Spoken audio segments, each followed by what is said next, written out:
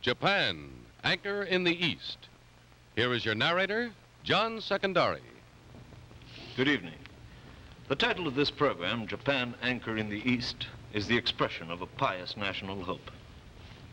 Until a few weeks ago, this hope seemed a reality. It was one of the more pleasant aspects of this post-war world that the Japanese, who'd been our bitterest enemies, had developed into dependable allies. Industrious, energetic, politically stable, and seemingly highly devoted to democracy. In fact, one might have thought that Japanese democracy was not an imposition of the American occupation, but something the Japanese had been looking for thousands of years. Perhaps we cannot yet determine whether our impressions were too hopeful, but we can try to understand what may have caused Japanese by the hundreds of thousands to demonstrate against a treaty with us and a visit by our president. This program is a look at the enormous changes which have come to Japan in just the last 15 years. Changes in economy, in the system of government, in the Japanese outlook on life. Changes which have produced an external prosperity, but an inward turmoil which found one of its manifestations in the rioting and demonstrations which shocked all America. Now, whether Japan can absorb and understand the best in the new and still retain the worthwhile in the old, whether it can accept its position in Asia and its strong ties to the West, these are the key questions. Japan is an anchor of Western policy in the Far East, an essential foothold, a strategic military base, but most important, it is a window which displays to all of Asia what the practice of democracy and free enterprise can achieve. Japan is only miles away from communist China. Further, Japan is our most populous ally. More than 92 million people living in an area smaller than our state of California. Seldom in his life is a Japanese completely alone. Wherever he goes, he's part of a crowd. The space he stands upon he must share with his neighbor. And early the Japanese discovers that life in such tight quarters can only exist with mutual consideration. Politeness in Japan is more than a national characteristic, it's a national necessity. It's a lesson no Japanese ever forgets.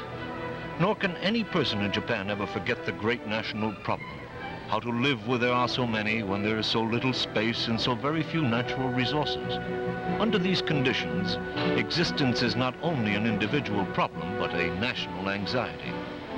Even in trains, one pushes when one has to, but always apologizes for the unfortunate necessity. Even in the struggle for success, the Japanese competes as he can, but he must always be mindful of the tradition, which prohibits him from stamping on another weaker than he. Perhaps because he lives so close to the subsistence level, the Japanese values cooperation so highly, is a genius at it. Today, Japan is one of the great industrial nations in the world, the greatest shipbuilder of all. Each new vessel a building on the ways means dollars for Japanese industry, and Japanese industry must pay in dollars for whatever it lacks, and that is almost everything. Japan lacks iron ore. It lacks adequate grades of coal, almost all metals and minerals, and lest we forget, the possibility of raising enough food for all its people. Japan's only wealth is more than 90 million pair of hands, all eager to work. It is these hands which have rebuilt the new Japan, for it is a new Japan. The old one disappeared in the rubble of war, one of the most devastated of all nations. The new industries were born of a cooperation between the Japanese people and the new system of life, which their defeat and then the American occupation both had placed upon them. We suggested what they needed, they accepted. We taught, they learned. And where we did not volunteer to teach, they asked for instruction. In a nation where dignity is of so high a value, there is amazingly little false pride.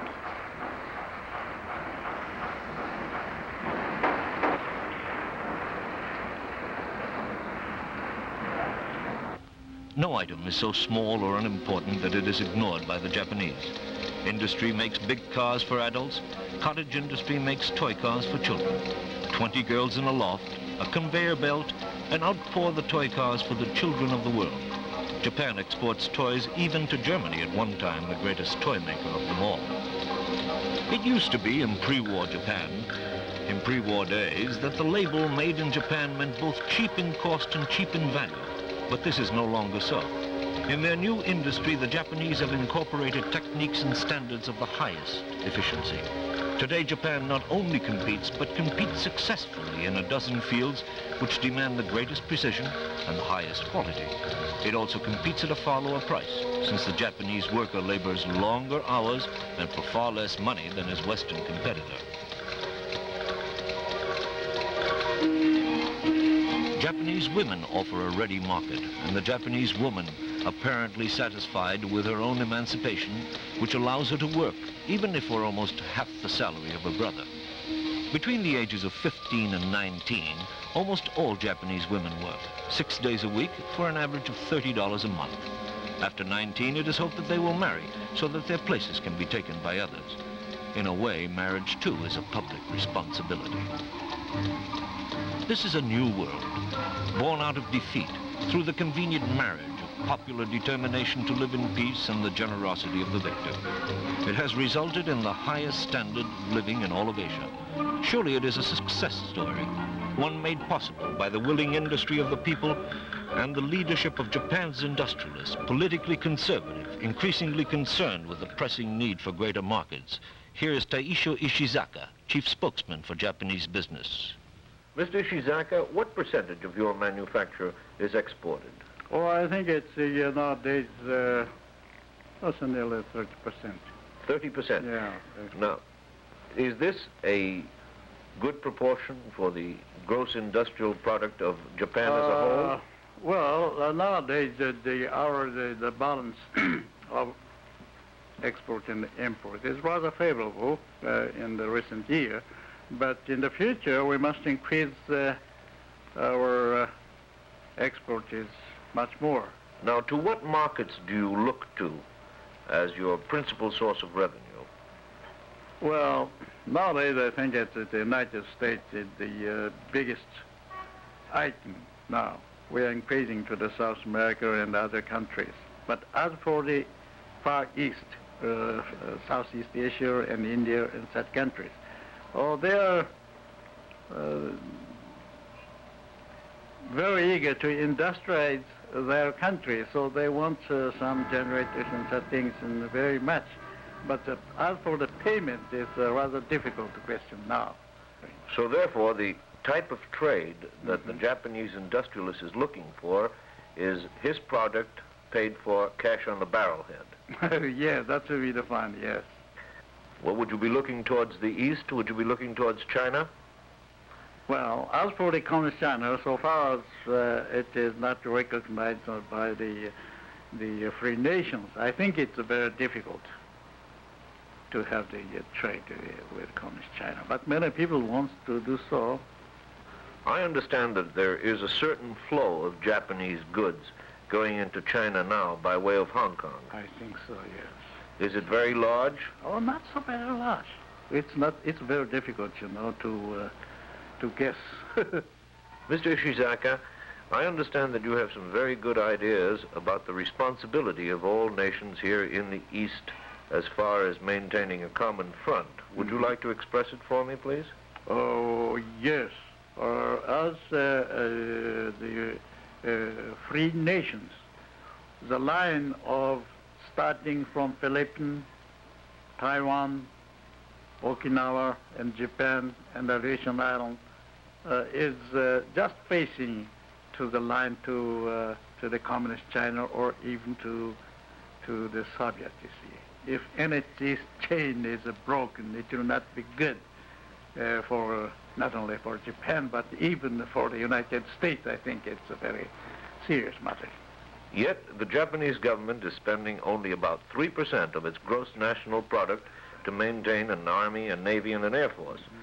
Do you believe that Japan should increase its expenditures? I think so. Do you think that Japan should be in a position to defend itself by itself? Sure, yes. Oh, yes. I think after the war, the spiritually, religiously, socially, or education, or politics, economy, of course, all fell in the great confusion. But I think our economical cycle was the first to come back to the stabilization. As for the politics, and especially for spiritual world, not yet. It is the skill of 92 million pairs of hands like these that have completed the economic cycle of stupendous growth for post-war Japan. It still must be seen what the 92 million hearts and minds of Japan will do about the spiritual and the political problems, which are still unsolved. As Mr. Shizaka said, Japanese industrial problems are all right, but not those in the rest of Japanese life.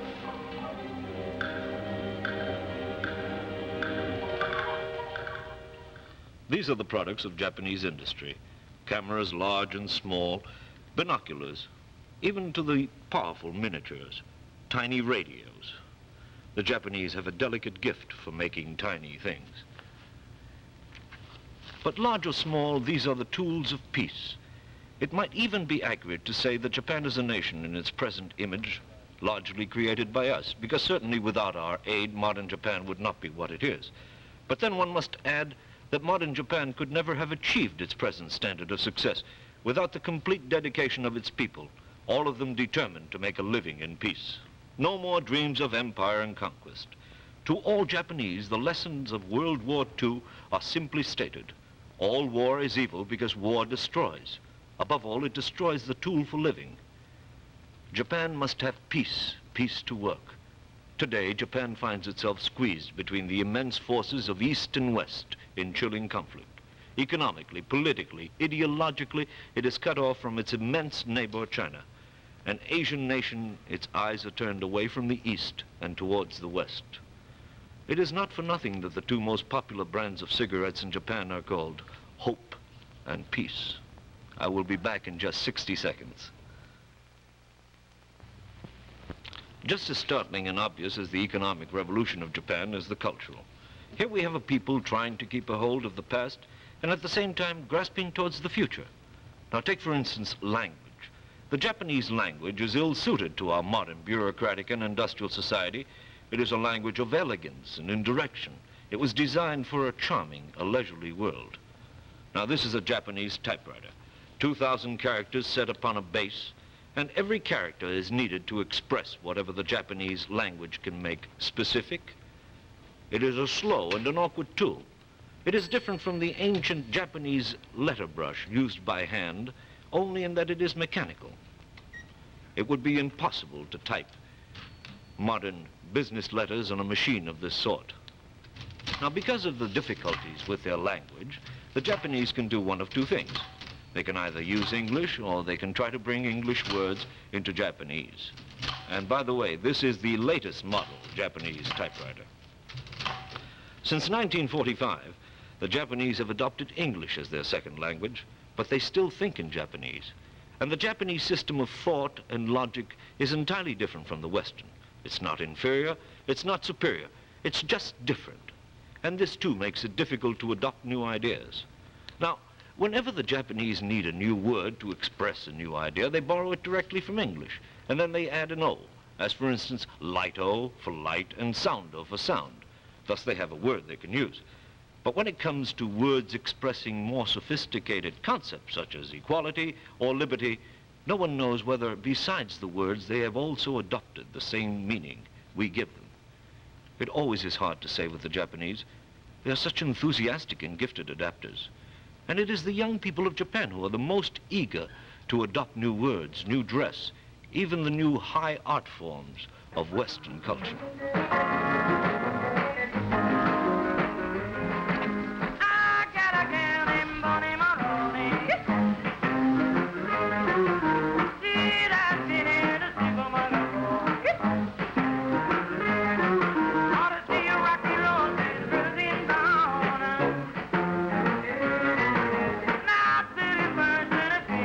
This is one of Tokyo's rock and roll cafes. There are thousands of them. Japanese youth goes for rock and roll in a big way, though always with dignity. The singer does not speak English. The Japanese version will have little in common with the American words, but the general effect is Western, exciting, modern. Japanese youth finds enormous excitement in everything Western. They revel in their new freedom, which allows them to go where they wish, do what they wish, read what they want, discuss and adopt new ideas. They're rebels against the old way of life. Eagerly they adopt the externals of Western society and even some of its less popular usages. Their diet is changing. Japanese youth is growing taller and heavier than their parents. But nothing they can do can change the immutable fact that they're citizens of a nation so crowded that even the pinball machines have to be set up vertically, nor that they are Asians living just off the immense mainland of Asia. This is not a cause for resentment. Japanese are realists. They accept facts. They try to adapt to them. The Japanese would like to be a bridge between the Far East and the West, the meeting point for two societies, two ways of life, two systems of thought. They would like to be internationally what they like to think that they are in their own homes. But traditional Japan, the millennial way of life, still lies immediately behind the doorstep of any Japanese house. Here, around the family hearth, it fights a battle against change. Sociologists believe that the battle is fated to be lost, that the tight unity of Japanese family life will have to give way under the pressure of their new industrial society. Already the ties between generations are loosening. It is the older people of Japan who hold to the ancient traditions. It is they who are fighting the battle of the household gods against the pressure of a new, unknown global world, either hope or monster.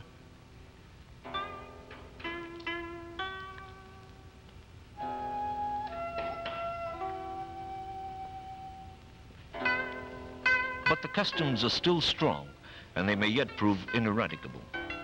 Although more and more houses are being built to incorporate Western ideas for living, everyone admits that the result is a strange contrast with the simple, the almost fragile elegance of Japanese tradition.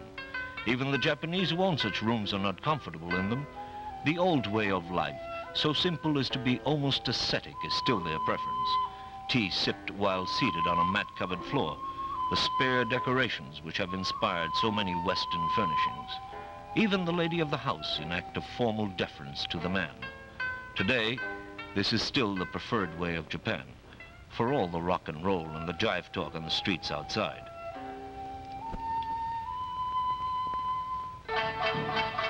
This is the girls' championship basketball team of Japanese industry. Japanese industry has a large program of organized activities for all its employees, and this too is part of their concept of civic responsibility, to afford as many people as possible the opportunity for a varied life.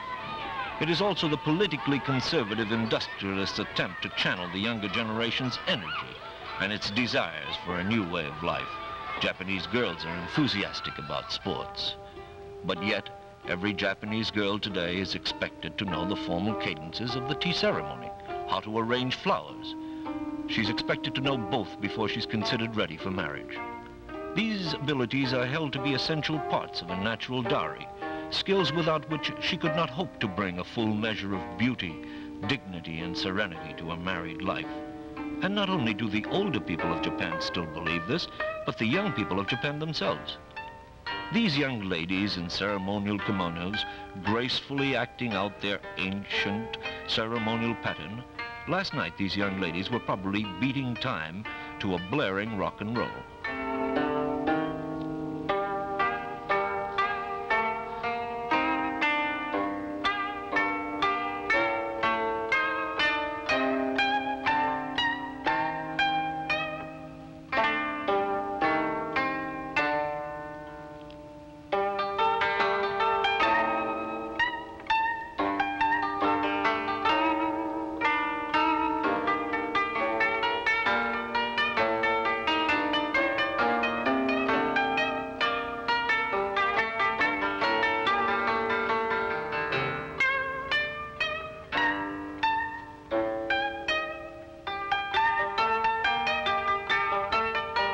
Of course, all this makes for charm to the Western mind, this contrast between East and West, but it also is very bewildering. It is bewildering to the Westerners who have lived in Japan for many, many years. It is hard for the Japanese themselves to understand how two such conflicting ways of life can reside in one person. Even some of their more thoughtful observers are puzzled, as is Mr. Shintaro Fukushima, who is president of the Japan Times, one of the nation's leading newspapers. Mr. Fukushima, the thing that most impresses me about Tokyo is that instead of being an Oriental city with a little bit of the West in it, it appears to be a Western city with a little bit of the East in it. Am I right? I think you are, since after the war. You destroyed the old city. Well, how deep is the West in Tokyo? Not much, just superficial. As we hastened to build up the city after the war, it hasn't got much of a history yet. But how deep are the Western customs and the Western society? The externals are all there, but do the Japanese people still feel them? To a certain extent, yes. But as we have a city, like a Western city, we haven't got those equipment underground.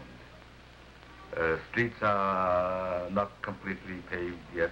We haven't got a good enough road system. We haven't got a house number system.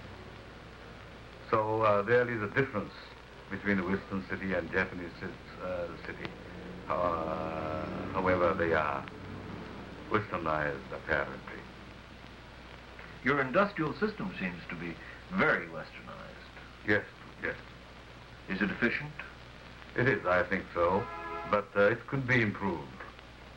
Could be improved.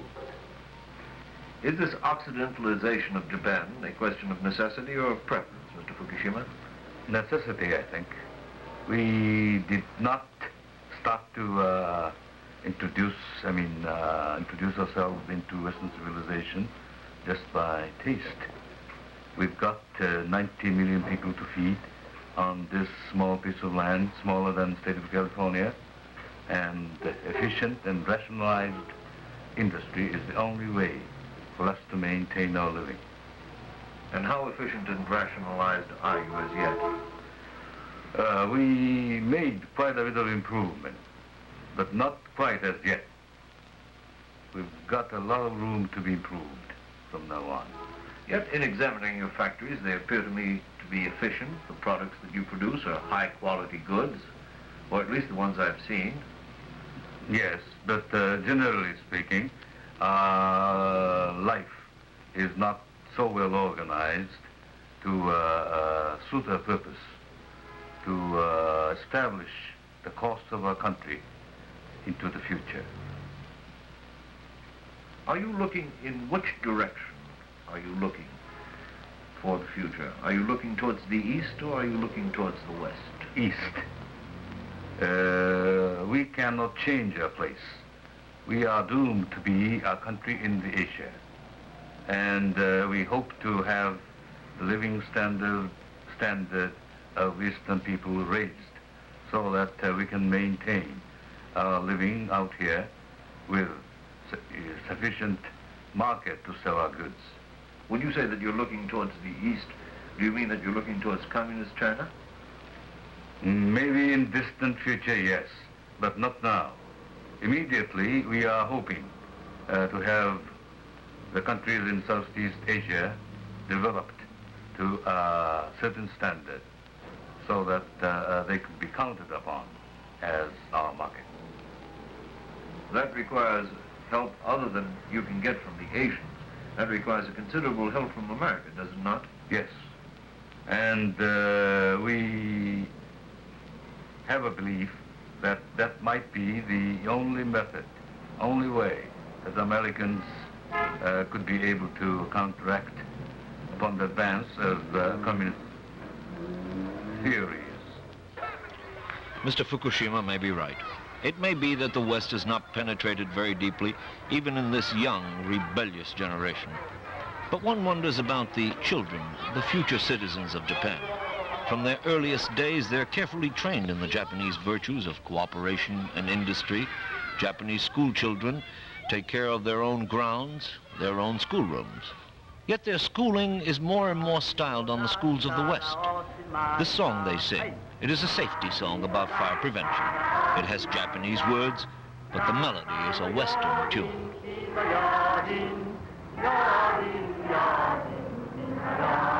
はい、結構でした。もう一回一番やってください。いいですか？ 「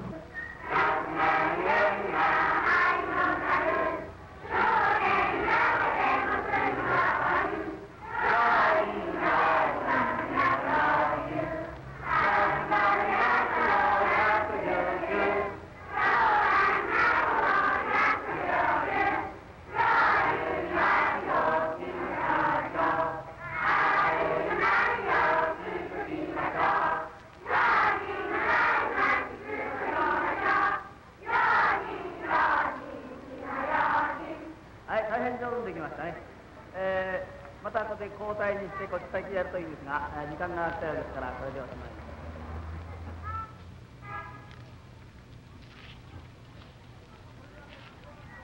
But even the very young children of Japan feel the impact of the conflict between the old customs of Japan and the westernized way of their new nation. Since they're little children, they do not feel it as much as their older brothers and sisters, the rock and rolling, hot dog eating, pinball playing university students who then nightly return to their traditional family huts. The university students who spearhead the demonstrations and the riots. But it remains to be seen whether these young school children, themselves being pulled between East and West, shall inherit a nation reconciled to these two worlds, or whether they too will be subject to the frustration of being merely balanced between two systems of thought and life, not opposed, but so very dissimilar. We will continue in just 60 seconds. Japan, Anchor in the East. Here again is your narrator, John Secondary. Japan's drama of the last month was played against the background of 15 years of spectacular economic change, intellectual and economic conflict. The young people of today's Japan are the first of their nation to be entirely free. They and only they have grown up completely in the new materialistic and industrial society of the new nation. In general, many young Japanese look upon the emperor as a useless symbol of something no longer needed. Perhaps more than any other young people in the world, they feel their position very insecure. They worry about their own personal future over which they feel they have no adequate control. They worry about their economic tomorrow and the immense struggle for worthwhile jobs. In Japan, thousands apply for one good job. They worry about war and peace. The memory of World War II, which for Japan lasted 15 years, is ineradicable. Most of them seem to think that peace for Japan can only be achieved by neutrality. And if this appears unrealistic in this modern world, then we must accept that it is not unrealistic to the young Japanese. The riots of this and last month would prove just how realistic they think their aims can be.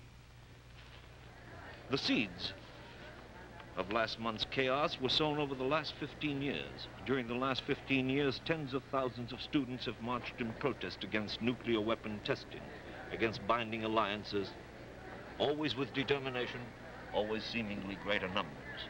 But many people seem to think these young people and their ideas were really not to be taken seriously.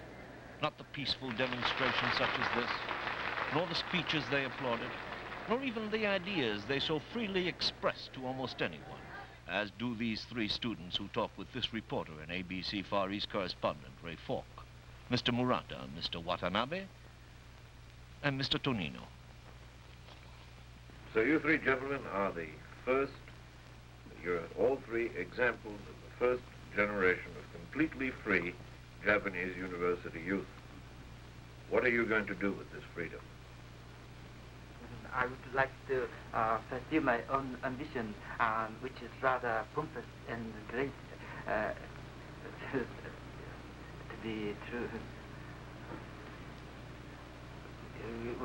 Would you like to know how pompous it is? Well, I'm rather rebellious in it that present-day youth in Japan do not have a particular aim in life, and this makes their life tend to be rather boring, and sometimes suicides may follow. So I force myself to look up higher and put my final goal in life to the contributing to the achievement of worldwide peace on this earth. And to do that, I would like to enter into politics in the future and be an international statesman, and to make the contribution which will help to realize my pompous and great ambition. And you, Mr. Watanabe, what is your great ambition? My great ambition is, on one hand, to evacuate the poverty from Japan.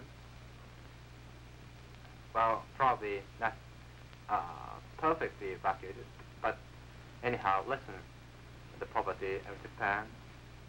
And at least all Japanese can live in a decent house, eat decent meals, and can enjoy some entertainment.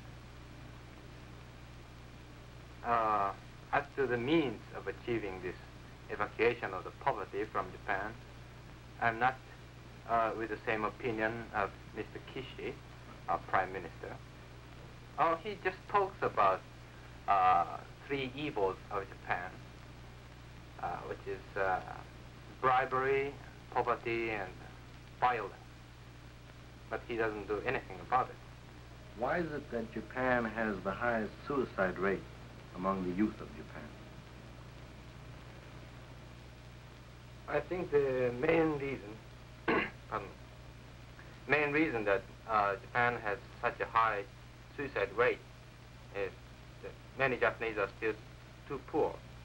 Well, you read in papers that a father killed his wife and his two small girls and killed himself because he can't buy the bread or rice for tomorrow.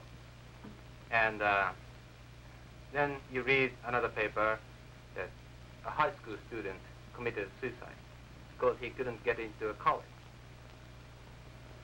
If he can't get into a college, good college he wants to get in, well, naturally he can't get a good job, as I said. And to get a good job means to get into a first-rate big company. And if he fails in the examination, entrance examination, well, it means he has to go to some other college or he has to go right into work. And then he gets very small salary in small enterprises.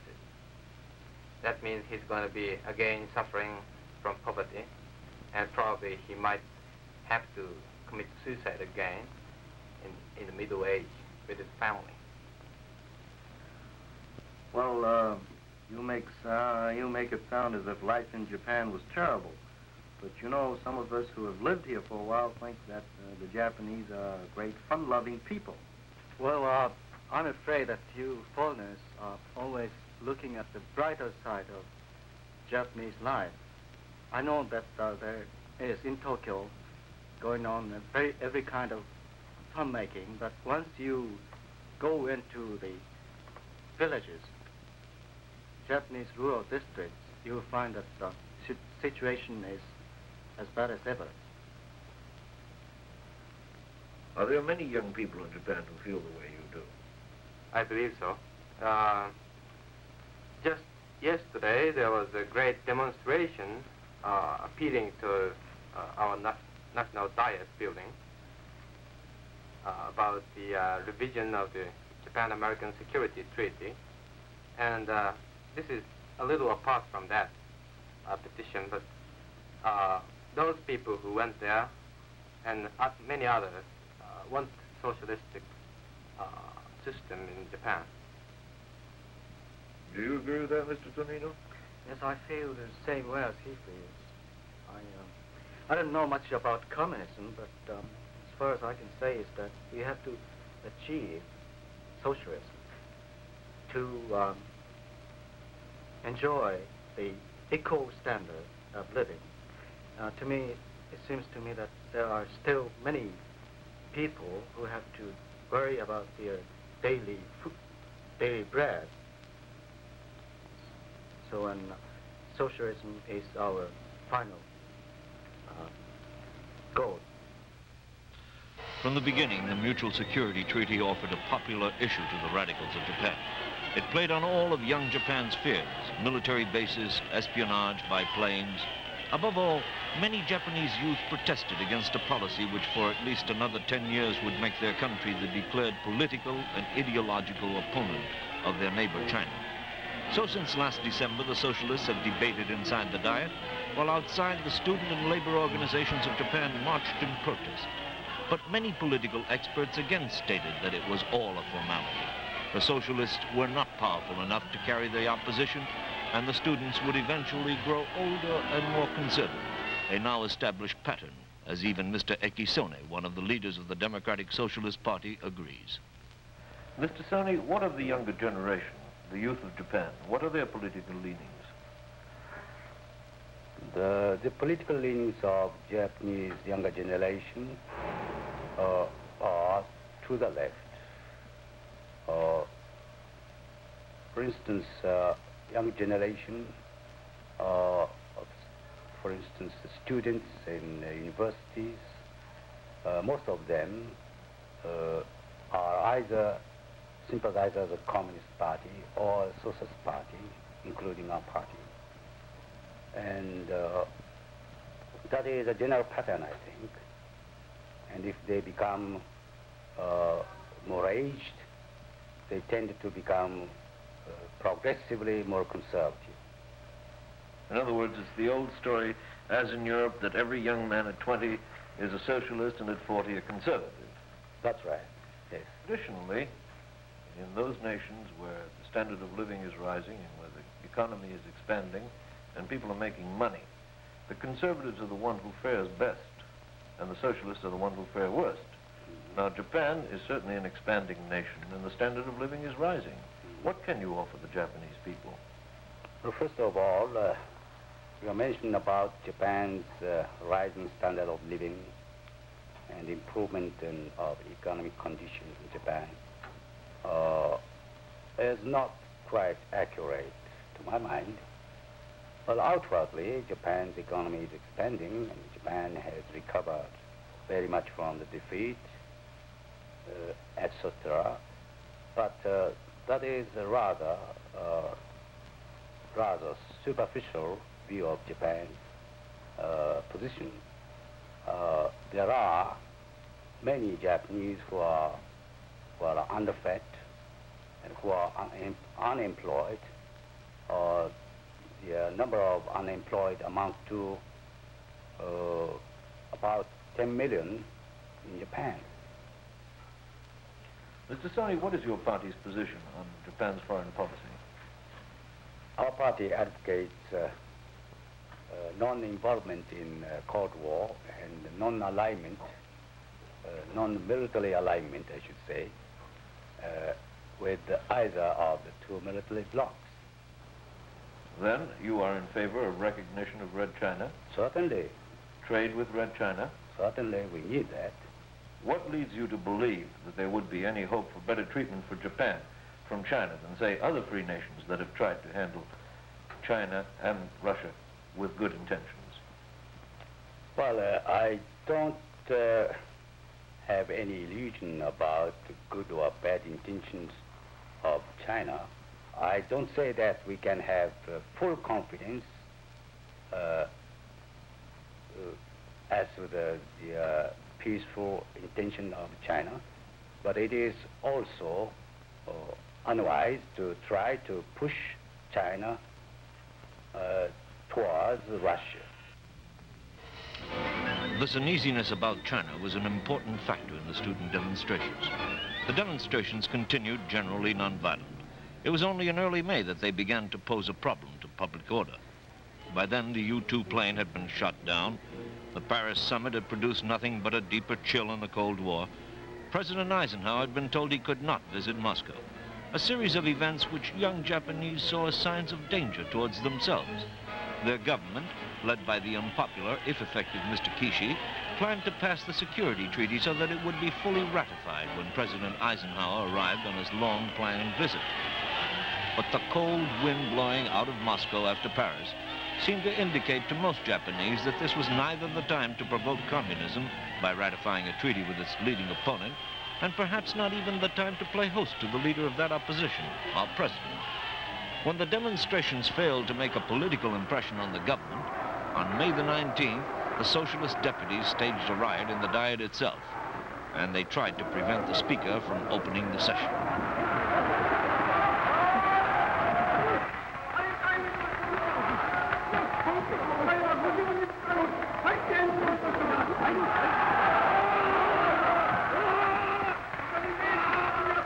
Shortly before midnight, the police were called in, 300 of Japan's finest.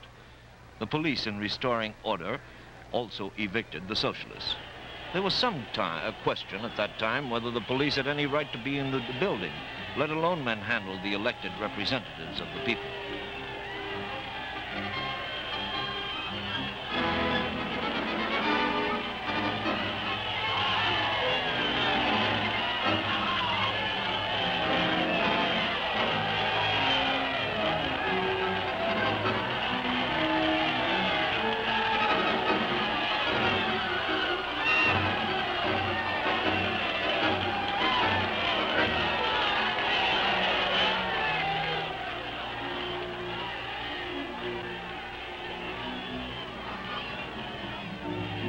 Then, while the socialists were out of the hall, Mr. Kishi proceeded to ratify the security treaty with the United States.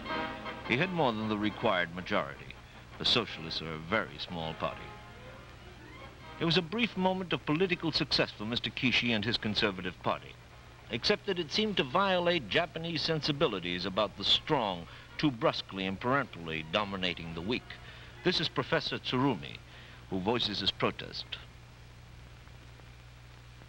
The reason for the mutual security, the objection against the Mutual Security Pact is quite simple. That is that it may endanger us. But that is not the issue since the 19th of May.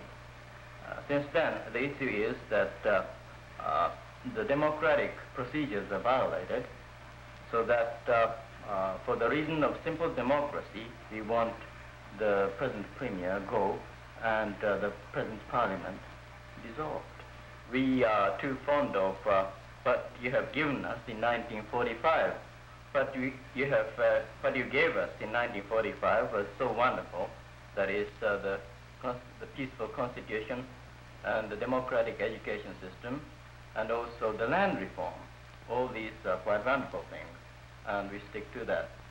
A colleague of mine told me that at one of the mass meetings that are being held so many times these days, quite naturally there came out of his throat Constitution Banzai, long live the Constitution, instead of long live the Emperor. So the Constitution, which is of such a short history, has come to us as has become sort of implanted within us. That is, it's a part of blood and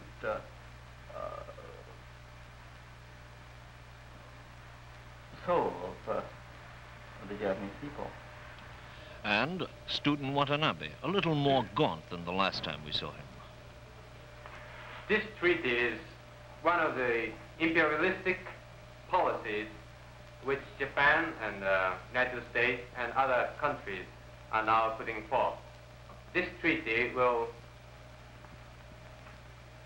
worsen the tension in the Far East area, and if we turn back to the internal problem, after this treaty is passed, Japan's policy will again become more imperialistic and militaristic, and there will be more undemocratic pressure over Japan and Japanese people. I object to most of the foreign policies of any imperialistic, capitalistic nation.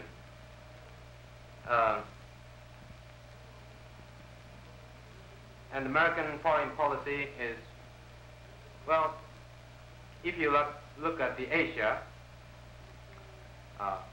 they are trying to enlarge their armed bases, and also they want to enforce their economic so-called help or aid towards some Asian nations. And Mr. Tomoji Abe, a distinguished novelist of modern Japan. At this time of international tension, I think it is dangerous both for our people and the humanity at large to commit to something like military alliance. I think it is the duty of our people to promote the peaceful talks among the nations of the world. And secondly, the people in Japan who are doing for the rearmament are those who once did much to do the aggressive war of over a decade ago. And the methods they are using for that rearmament are much against the democratic spirit. I'm sorry that we couldn't choose some other people than Mr. Kishi as the Prime Minister of Japan. I have no admiration for his past, and I don't think that he is a reborn man in this time of post-war democracy. Well, if we have military bases in Japan, it quite endangers us in the present atomic warfare. And another objection is that if we make this treaty for durable for 10 years, then we will not be able to restore our peaceful relation with China. I'm Professor Yoichi Fujimoto, a nuclear physicist.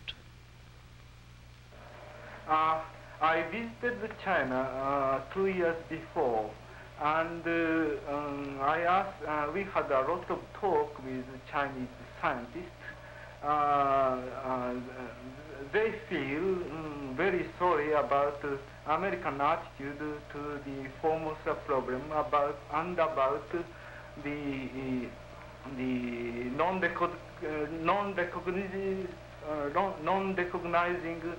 not recognizing China as a United Nations member. I know that Chinese people are afraid of American military aggression on her. And they think that the Japanese-American new security treaty is one step further for the military alliance against China. Therefore, I think it is natural that if security treaty is ratified, the barrier between China and Japan will become higher. Professor Tsurumi resigned from his professorship in protest against the government. The liberal tradition in Japan is so thin that the Japanese college students do not realize that a movement that is critical of the government actions can be formed on non-Marxian principles. But why did you resign, Professor? Well, that again is related to the earlier question, and I think that is rooted in self-hatred, so to speak. The other professor who resigned also a few days before me also is a non-Marxian. That is, the Japanese liberals in the last war that continued for 15 years were very weak-kneed indeed, and that was a source of great disappointment to us. And we just wanted to show that there can be a strong resistance against the government actions on non-Marxian principles. Well, the only people who can really attack this security pact and the government and others who are for this pact are the laborers. But at present, to my regret, Japanese labor movement is rather weak, and social, which is the biggest organization of labor in Japan is going rather weak and so-called neutral, which means right. And someone has to stir up the real class recognition among the laborers and let them know the significance of this pact, and then and only then the laborers will really stand up against it and destroy this pact. And until we can destroy this pact, I think this demonstration will become larger and larger and more and more violent. The rest is in the headlines. The pact is signed, the pact is ratified. Some demonstrations are still continuing. If the Japanese opposition lost the political battle for the security treaty, they did prevent President Eisenhower's visit. But one wonders about the younger brothers and sisters of these students now rioting, the brothers and sisters who are still too young for anything beyond the childish marching off to class. One wonders whether they too will grow from this to the snake dance of protest.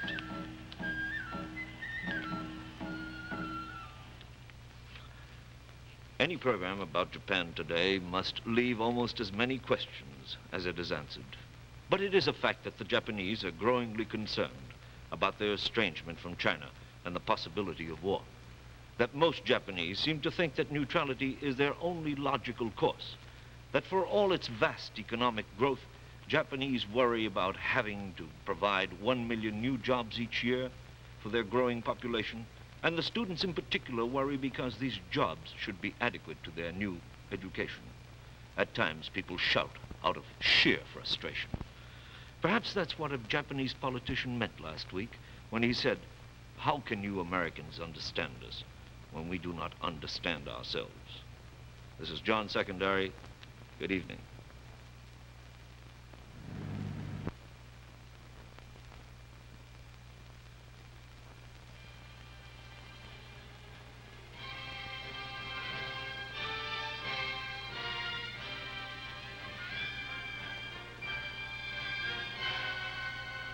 Editorial assistance, Graham Grove. Japan, Anchor in the East, has been a special presentation of ABC News.